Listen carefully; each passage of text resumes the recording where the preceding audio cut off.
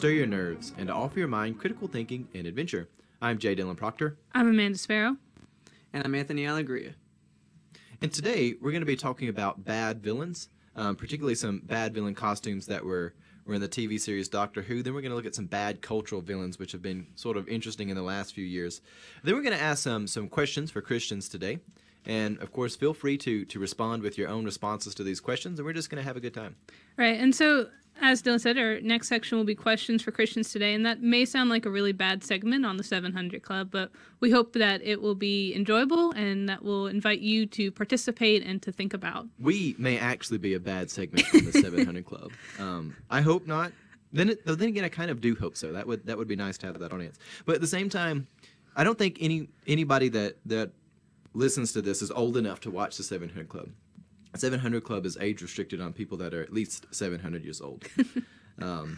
So that being said, anyways, first thing we're going to look at today is some bad Doctor Who villains and their bad costumes that they have. So this is pretty entertaining, and you can just contemplate your own aesthetics and your own wardrobe. So let's get right into this.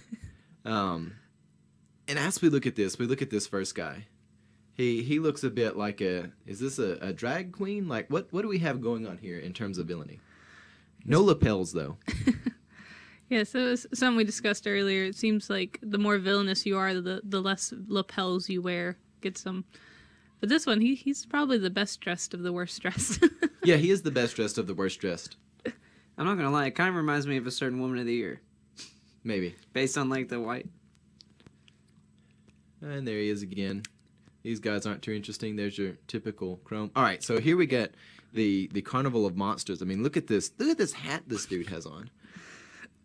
I just want to know where would you ever get up in the morning and be like, yeah, I'm gonna fashion myself with like some clear plastic. Yeah, bowler hat.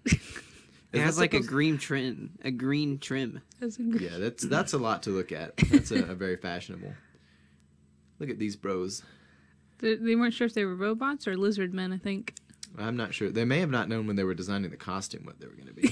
Just fill in the blank here. I do actually kind of like the main one, but then if you look at his like cronies, like there's such low quality. It's like they're wearing insulation as.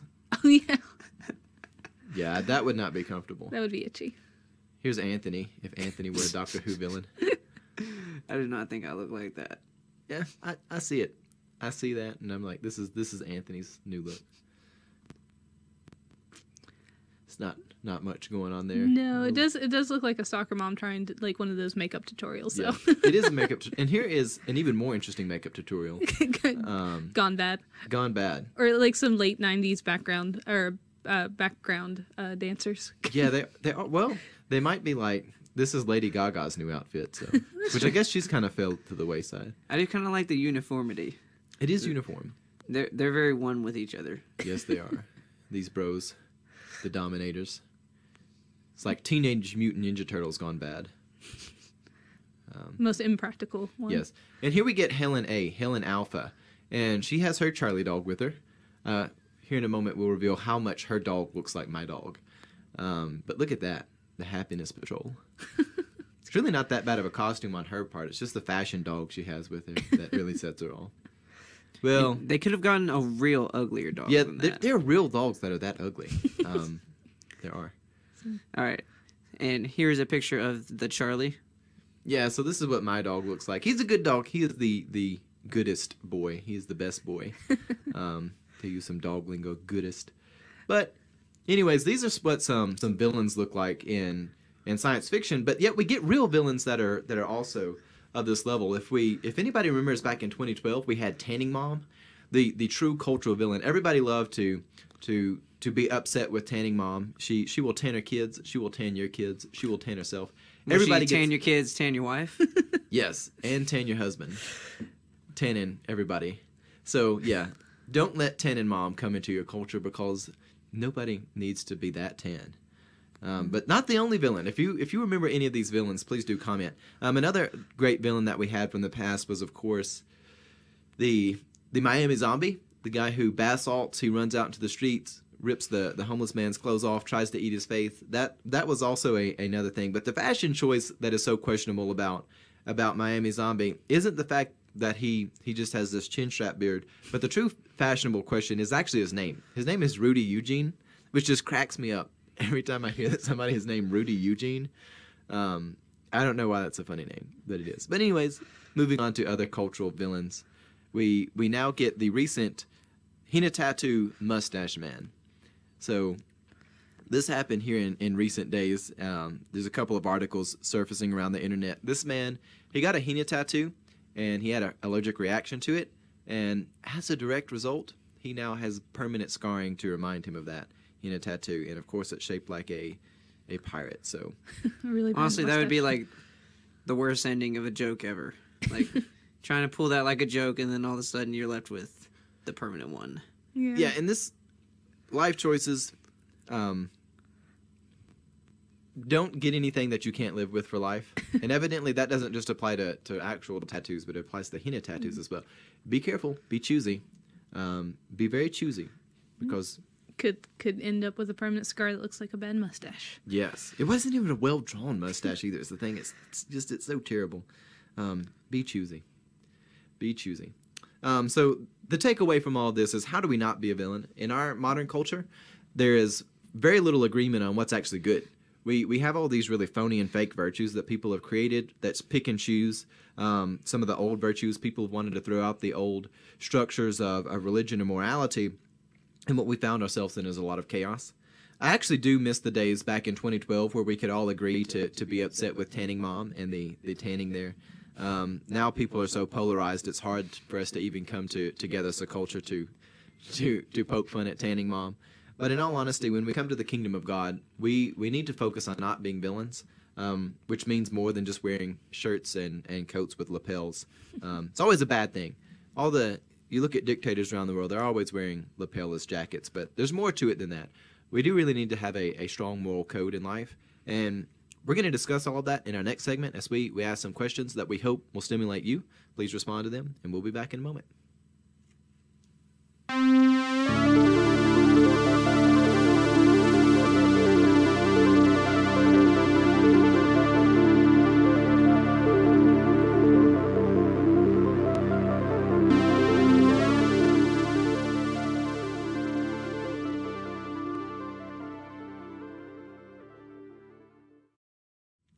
All right, so for our serious segment, we're going to ask some questions to you as the audience, and we're going to answer them ourselves, but I want you to really think about these, let them stimulate your mind.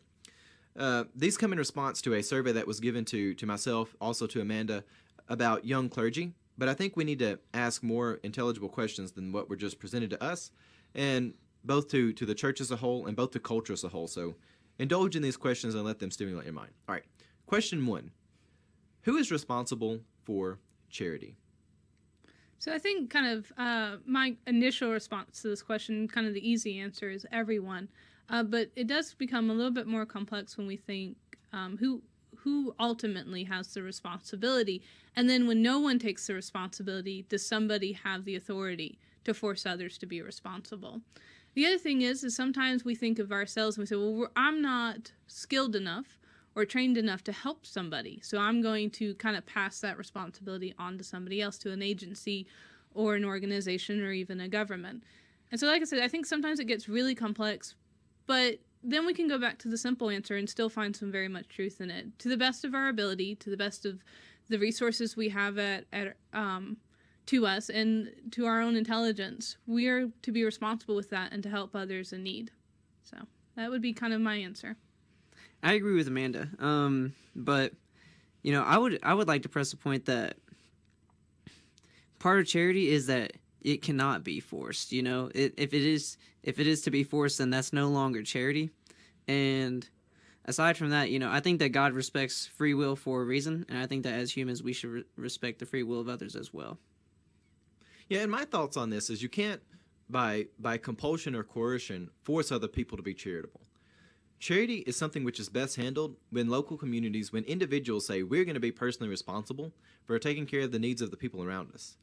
One of the things that I would just add in regards to this conversation is, for those of you who have kids, those of you who know young people, we need to teach young people, we need to teach our children to be charitable, not to be people who force other people to be quote-unquote charitable, But we need to teach our young people that we as individuals are the place where charity starts. When we give to others, that is how we can make society a better place, especially here around the holiday times, around Christmas and other things which are going on in our world. Charity begins not by forcing other people to give up things, but by we ourselves saying we're going to sacrifice something here in the present to make things better around us. And that is completely different, personal charity, or I might even say locally organized charity, than some sort of government program or some sort of institutionalized program where we're forcing other people by compulsion to distribute things. We as individuals need to be engaged in charity. And send us your thoughts on that. So the next question we have for today is in regards to virtues. Earlier we were talking about villains. There's not a good consensus on what is actual virtuous in our society. We've tried to pick up the old moral structures and throw them out. We've seen what's happened in Hollywood and politics and the mainstream media. There's been a lot of corruption of virtues. We need to get back to having a good moral structure. Just like teaching your kids to be charitable is important, teaching your kids a solid moral structure that they can rely on is going to help them tremendously as we go through life. So beginning the quest of virtues, I have a question for you and for all of us here, and it's as follows. Do God's virtues transcend our knowledge of them, or do we know enough about God's virtues to rule whether or not they should be discarded? So another way we can kind of phrase this question is, are we wise enough to judge God or God's virtues? And I think that it brings about some very interesting things also that we've talked about in the past about virtues and roaming virtues and things like that. But basically, do we know enough to decide to choose to pick which virtues are actually universal, which ones can endure beyond culture and language and time? And interestingly enough, I think if they're a true virtue, if they're not just something that we've decided that needs to be a virtue, but if it is something that really creates structures of good, then they are going to be beyond any particular location or thought or idea. One question I think that could be used to not understand but to answer Dylan's is, how much deeper do God's virtues go than the platitudes we use to represent them? Like honor thy father and thy mother. Dylan talked about that earlier before the show started, and do people know why that is a virtue to honor your father and your mother? There's probably a lot more to it than people would give credit. Well, if you just look at that commandment, it's really the idea of taking care of people who can't take care of themselves. That's sort of another way of really translating and interpreting that. But it's taking care of people who have done things, they have contributed to society. And, of course, the understanding is when people, they get to a different stage in life, we need to take care of people and deal with people in a decent way. Again, that goes back to the idea that we as individuals are responsible for this. It's not something where we put it off on other people and say, oh, we're going to take care of people by enforcing some compulsory program. No, we do it by being actual quality individuals who get ourselves together. But in regards to this question, really we look at everything going around. We look at the falling and collapsing of a lot of the pop culture icons we have now, whether they be people who have been commentators, people who have been actors and actresses and whatnot. One of the things that we can unmistakably see is that our culture thought we knew enough about the structures of marriage to say we can pull sex out of marriage and we can throw it around and do whatever we want. We can tell people to be hedonistic, just indulge in whatever pleasure you want. And even beyond the marriage thing, when we have told people just to indulge in whatever you want, we've removed the concept of sacrifice and delaying gratification in the future for something here and now. And people thought they knew enough about this. And as it turns out, when you delay the future for something here and now in the present, the time is coming when the future arrives and you have really messed yourself up. So my answer is no. We don't know enough about the moral structures to just say we can throw them out. We don't know how complex moral structures are and why they've been so transcendent. Because again, a lot of these virtues and things, they've outlasted cultures, they've outlasted kingdoms, they've outlasted spoken languages, they've outlasted just about everything you could imagine.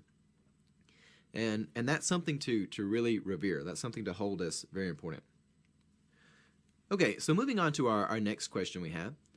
And again, just to reiterate, please send us your comments. Does God judge? in pop culture, we hear the question a lot of time about, Christians don't judge and all this stuff about the language of judgment. So just simple question, and we'll go around with this. Does God judge? And I think so. Also tying like culture, we hear the phrase people kind of throw around very nonchalantly. Is only God can judge me, and so then we get to the question of really like, does God judge, and furthermore, how does God judge? Because we can look at our scripture and even history and see where great tragedies and events have happened, and we say, well, that's kind of God judged them. God decided that these people were worth being destroyed, and so this is what happened. Excuse me. And so we have to, I think, get really into the what do we mean by the word of judge? As we've talked about before, judgment is basically evaluating something. It's looking at it and deciding, is it good, is it bad? And there's also like third and fourth and fifth and 10th options. Some things aren't good or bad. They're neutral, or they're just silly, or there's other things, but that's judging. It's deciding the value of something. And so what does God do when God judges, when God evaluates? I think we say that God has these virtues, that there are virtues in which that are structures that keep things good. And so ultimately God does judge. However, God is not Zeus. And that's really how we paint God when we talk about, the kind of lightning bolt throwing is we've traded in Yahweh for a different kind of religion's view of a God. And so God does not sit up in heaven deciding who's going to heaven or who's going to hell, or if your city's going to get destroyed by a hurricane or a pillar of fire.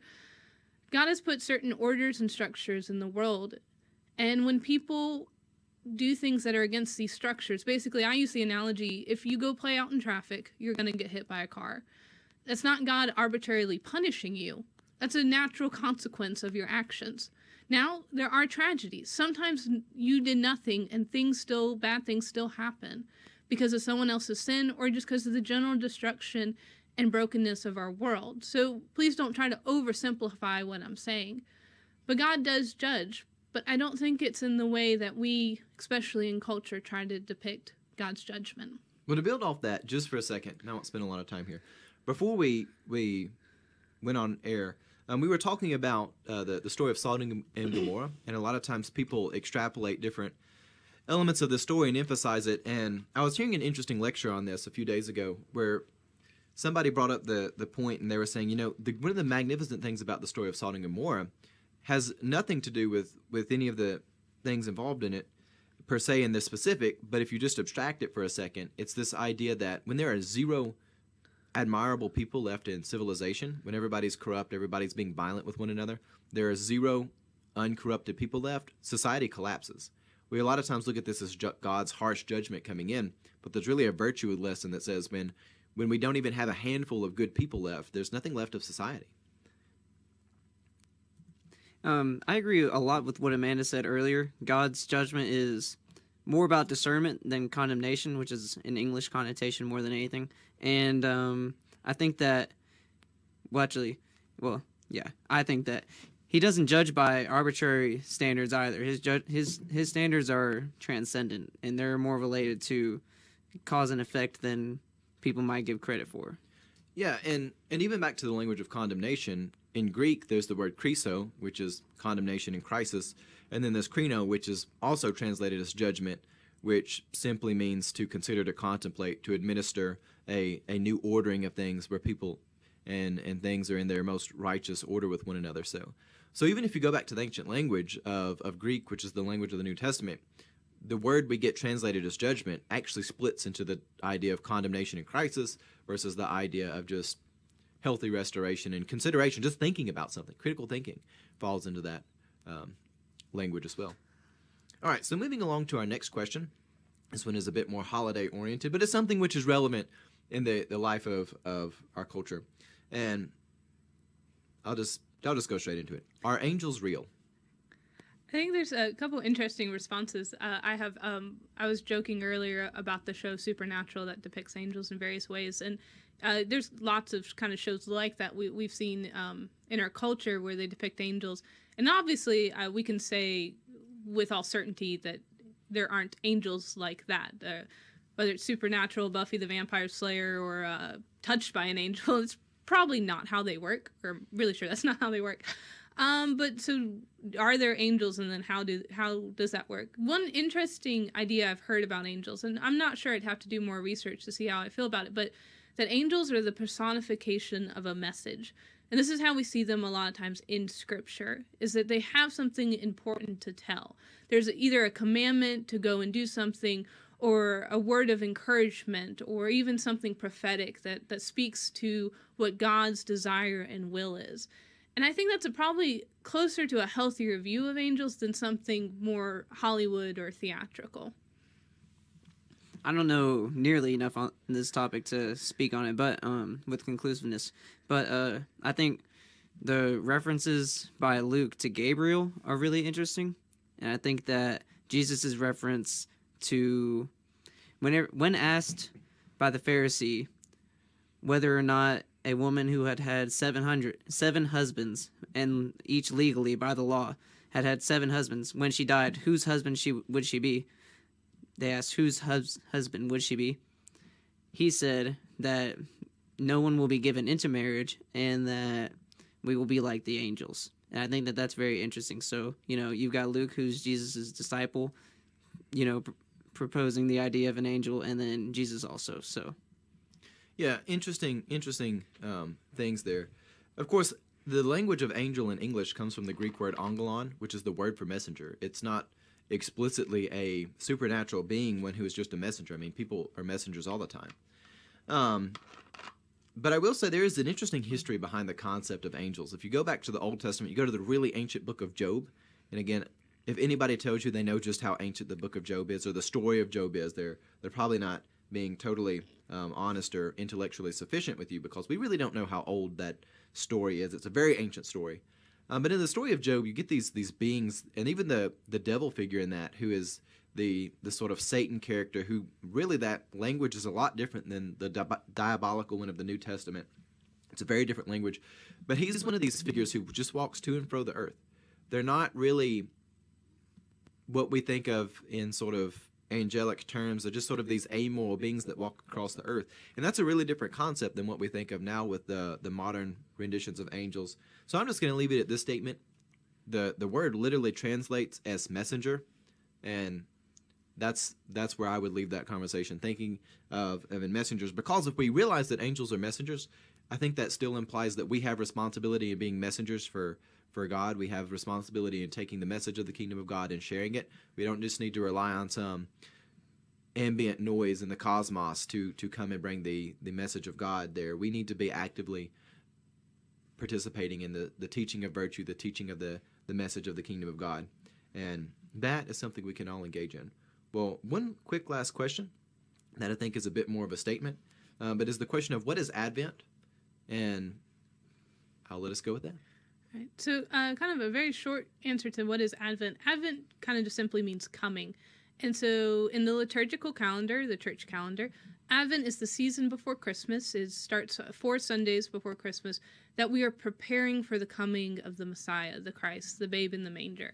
And so it is a celebration within the church that we prepare, we repent, we contemplate our lives as we anticipate the coming of our Lord. Yep. Advent is the arrival. And on that note, we will be back, and we'll wrap things up.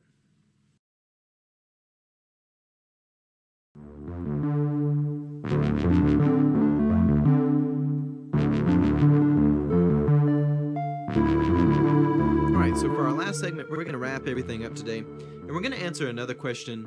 We're not going to really get into all of this, but we are going to discuss the evolution of the character of Satan and the concept of Satan. Earlier, I referenced the book of Job, where we see the role of Satan, which is really more or less the role of the accuser. If we get to the language that's used in the book of Job, it's a little bit unique from other concepts we see throughout Scripture, but it's this idea of one who is coming in to make an accusation, somewhat like a prosecutor in a modern criminal court setting. But I'm going to hand this over to Amanda, and we'll just share some thoughts on this today. So something to keep in mind as we have kind of this short discussion today, and then later on we'll have kind of go more in depth on the idea and the evolution of the idea of Satan. But something to keep in mind as we go through this is that we are not, Christianity is not dualistic. And what that simply means is that there is not an equal opposite force to God.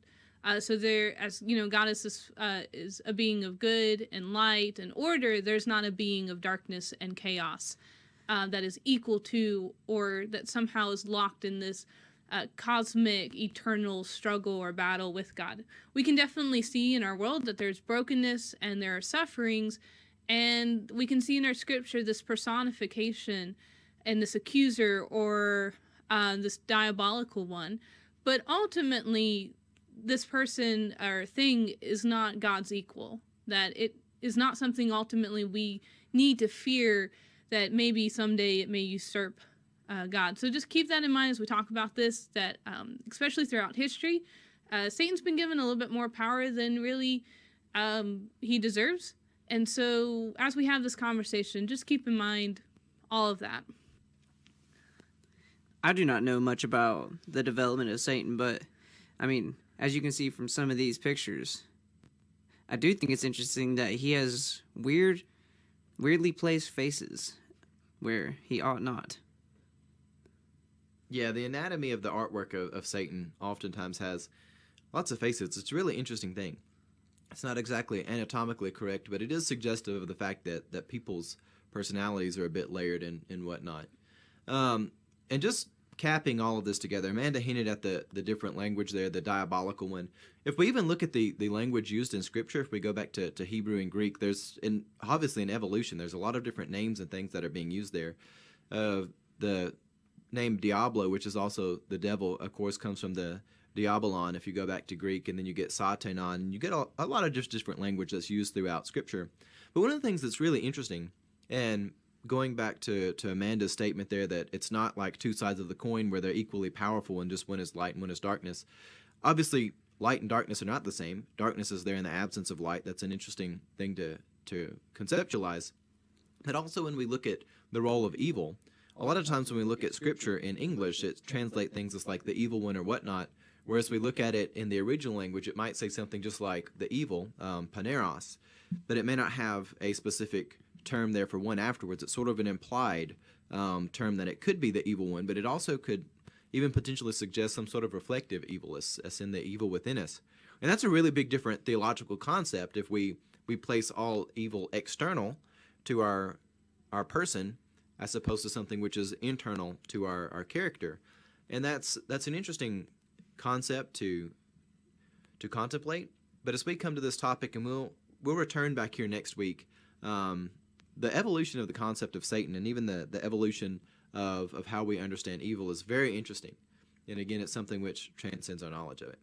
Well, let's wrap everything up. And of course, Anthony over there has to give us a cheap platitude to end the day. Hope. The one-word platitude. You know, in the last few days, of course, the beginning of Advent is amongst us, and the first Sunday of Advent is the Sunday of Hope. But when you talk about something like hope, you really need more than just the single word there. You need the concept. You need things to be compared to, some better situation. One-word platitudes are oftentimes annoying. Hope. Well, hope. Anyways, well, with that, I hope you enjoyed our program. If you did, please subscribe to our YouTube channel. Please like our page on Facebook. You can find us there if you just search for Kingdom of the Logos. You can follow me on Twitter at @JDylanProctor. And with that, I really hope you have a blessed day, and please share our content.